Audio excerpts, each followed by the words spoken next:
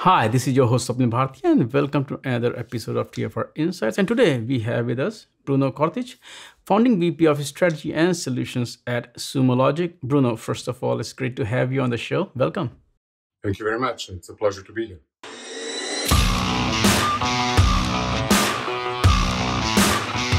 So you are a founding VP at the company. So let's first start with what is Sumo Logic? What problem are you trying to solve for the ecosystem? What are the areas that you operate in? Great. So Sumo Logic is a continuous intelligence platform delivered as a SaaS service. What that really means is that we collect machine data, telemetry, contextual data from digital applications that our customers build, that they serve their customers with. And we collect all of this data in real time across different data types, and we enable our customers to solve a variety of use cases by looking at that data. They span a wide variety of use cases, starting with operational intelligence use cases where they're using Sumo Logic to help ensure reliability and performance of their digital services and applications. Then we help them with their security by helping them improve their compliance, detect threats, respond to threats, and defend their security and privacy.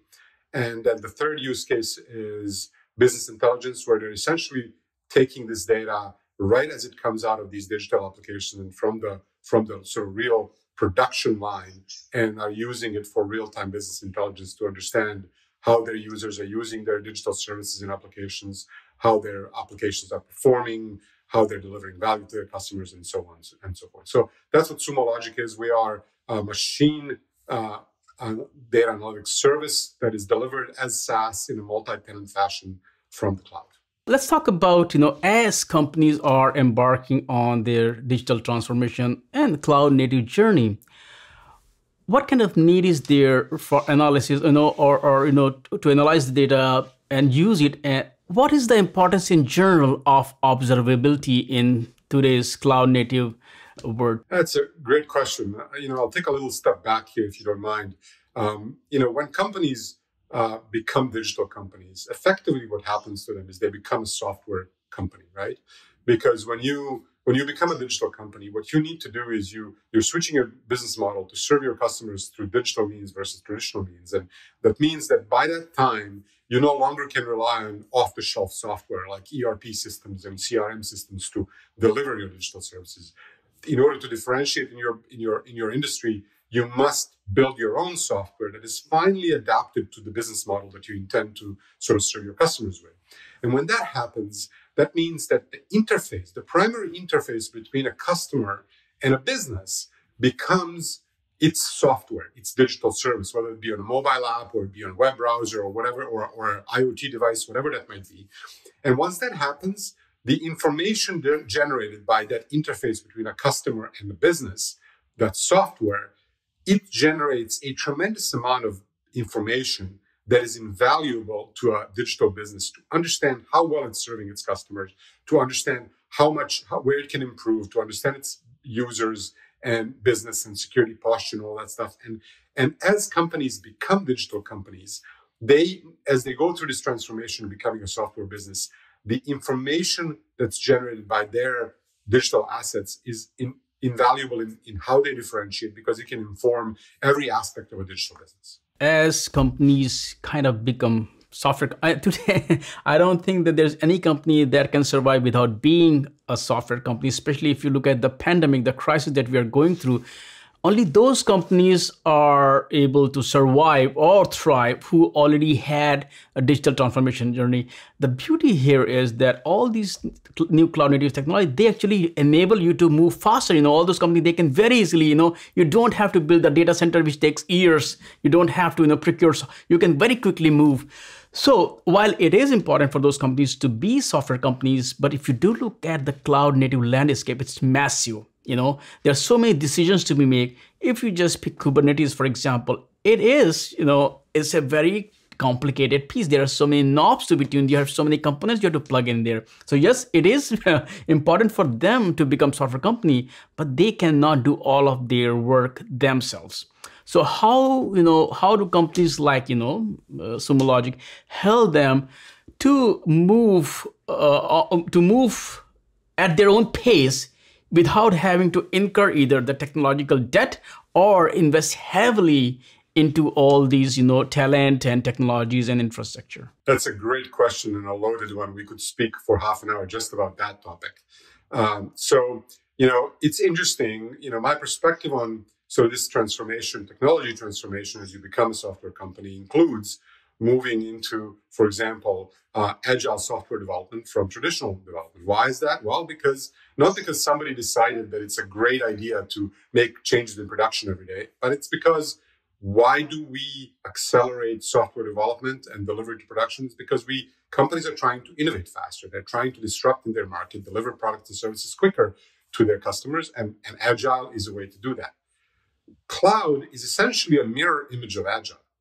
What cloud enables the customer, if you evolve your software every day, every week, instead of every 18 months, it means that probably it's a good idea to be able to evolve your hardware at the same rate. Because if I'm changing my software constantly, it probably begs to have the appropriate hardware running under it. So what cloud does for enterprises is essentially enables that same rapid rate of change and innovation that the software development business is going through agile. Now, the challenge is now you've got, on-prem, you've got hybrid, you have cloud, you've got multi-cloud, you've got Kubernetes, microservices, you got all of these things that are changing. And one of the things that we've discovered when we talk to our customers is that one of the core challenges that they're facing is the skill set, right? It's not possible at this rate to hire people by every one of these companies where these people are going to know all of these technologies ahead of time, right? Amazon alone has more than 170 services that they offer to their cloud. Google does the same, Azure does the same, and everybody else, right? And so now you're talking about hundreds of services, modern architectural paradigms, and enterprises are struggling. One of the answers that we found to this problem is that as a multi-tenant cloud-based service, what we realized early on is that, hey, look, what's happening in our system is that data is flowing from all of these services that our customers are using. The data is flowing through our single backend, right? And what we've actually delivered over the last couple of years is a technology called the Global Intelligence Service, which essentially benchmarks the patterns, common behaviors, events, KPIs from all of these technologies. So that when a customer of ours is, let's say, choosing to adopt like a database, like an RDS in AWS, right? Relational database service, they don't have to know everything. Our technology has already benchmarked what RDS should behave like, what insert latency it should have, how it should be deployed for what type of workloads. And essentially, it embeds all of that knowledge into our service to help customers adopt these technologies without having to learn everything from scratch in a silo of their own, right? And so we're trying to leverage this crowdsourced intelligence to enable our customers to adopt these technologies, because it's not possible for everybody to learn all of this at the pace of innovation by these cloud providers. As these technologies are growing, there's also a big gap in supply and demand of talent pool, right? There are not enough people. Also, if you just look at, the announcements, even if you look at Sumo Logic, the new shiny objects keep showing up, and it's hard to keep up with that. So how do you also kind of, allow, as initially we were talking about, they can move at their own pace, but the pace of technology is much faster than the pace of a lot of companies. At the same time, with moving too fast, sometimes, you can't keep up with that, right? You want some stability. So there is a lot of balance that you have to put, because when you move to managed services, it's opinionated. And sometimes companies want their own flexibilities. So talk about, lack of talent, but a lot of new technologies, fast pace versus slow pace. So talk about, this is one can get intimidated, overwhelmed, so talk about that how to keep them. Hey, you can leverage all those technologies. You can move at your own pace. You don't have to worry about new release of Kubernetes coming out every now and then. So you're correct. So let me tell you a little bit of my perspective on sort of the talent gap and adoption of these technologies. Everybody is aware that adopting technologies fast is beneficial, right? But there's also the how do you actually do it effectively? The pandemic has shown us that companies that were digital ready benefited from being able to adopt the change in behavior by humans like you and I, who were not able to go shop and get entertainment outside of the house. We all had to do it, in our own homes, and we did it through digital means. And companies that were ready benefited from that. Now, one of the ways that we help our customers adopt these technologies is by providing out-of-the-box solutions that are specific to specific technology domains. For example, we have solutions that are, blueprinted for adopting AWS or adopting Kubernetes or adopting, various components like Kafka and other things, right? And, we provide those out-of-the-box solutions so that our customers don't have to learn everything from scratch. However, we also provide advice to our customers. One of my advices to enterprises moving to the cloud is to not try to move everything up into the cloud and re-architect every application, but take an important application that everybody cares about, form a small team, build best practices around it, put it into the cloud, re-architect it, learn what works, what doesn't work, create a sort of how-to-do process for other applications in the future, and then start broadening. Like, don't try to do everything. Take a small chunk of it that you can swallow, learn from it, and then proliferate that knowledge throughout the enterprise. Awesome. Thanks for explaining that. It does help a lot, in how to approach there. Now, let's go back to Sumo Logic, and let's talk about the Sumo Logic's observability release. Also, once we talk about that, I also want to talk a bit about AI ops as well. So let's just start with the release first. Sure. So we have been sort of on the observability journey since we started the company, right? We started with logging and analytics and monitoring, and we have been expanding and broadening our capabilities in the observability space since we started the company in 2010. However, earlier, a couple of months ago, we released a whole new set of solutions, observability solutions, that now integrate and unify more data sets, more telemetry, that spans all data types, from logs to time series metrics to traces, combines that into a end-to-end observability solution that helps our customers manage their custom workload, their digital service that they've created to serve their customers, and then builds and manages the environment within which those applications run. So we've released a new AWS observability solution that deeply understands how AWS services operate, is able to detect anomalous behavior within those services, visualizes that information in such a way where users can really quickly determine where the root cause of issues and performance problems exists. We've built the same thing and updated our Kubernetes observability solution, which works in a similar way, enables you to really manage your Kubernetes platform. And then if you're running your Kubernetes on top of AWS, now you've got a full end-to-end visibility into that infrastructure. And on top of that, we also have expanded the support for, how the data types that we collect from various application components, such as databases, queuing systems, web servers, app servers, infrastructure services from AWS and others, and integrate all of that into an end-to-end workflow that basically allows our customers to monitor and detect issues and navigates them through an intuitive workflow that's metadata-based to all the way down to the root cause of those issues, right? And that's what we've delivered. The whole purpose of this is to help our customers manage reliability of their applications and services, which includes managing availability, managing performance, and managing security of these digital services that they build. So if you look at the trends that are going on in the industry,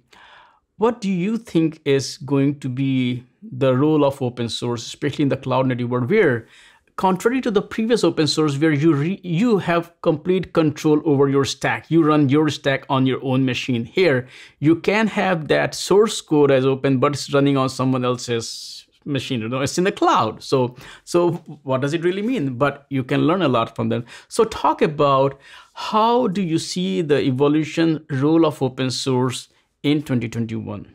It's a great question. Look, I don't think the golden age of open source is behind us. I think it's ahead of us, actually. Open source is foundational to many digital services out there.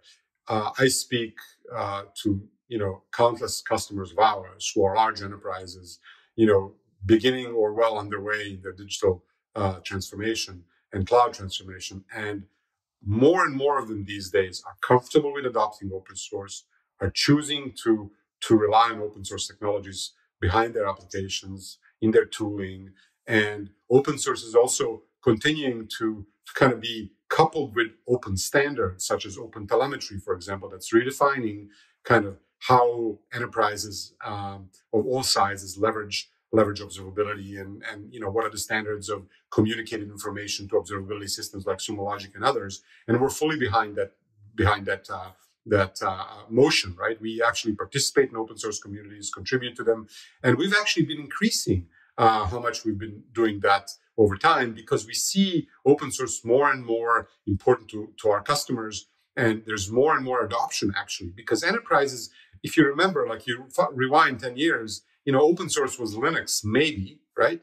Now open source is every part of the application component that you can find, right? And enterprises are more and more willing to adopt that. And I think we see that, and we are going to continue seeing that over the next, not just 1 year, but multiple years. Yes, when you said that, I recall my discussion with Sham Ramji, and at one point he said that 5 to 6 years from now, we won't even use the term open source. It will become, a synonym to software. When you say software, every piece of software will be open source. So you're absolutely right about it.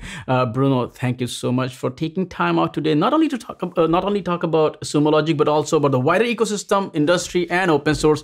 And I look forward to talk to you again.